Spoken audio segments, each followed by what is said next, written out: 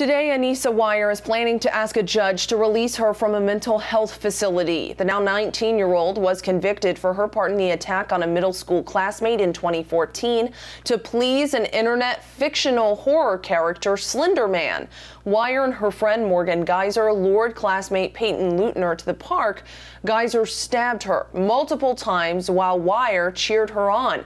Leutner survived. All three girls were 12 years old at the time. The two girls told detectives they thought if they killed Leutner, they would become Slender Man's servants. Geyser is serving a maximum 40-year sentence at a mental health facility. Katie Johnston for WCCO 4 News.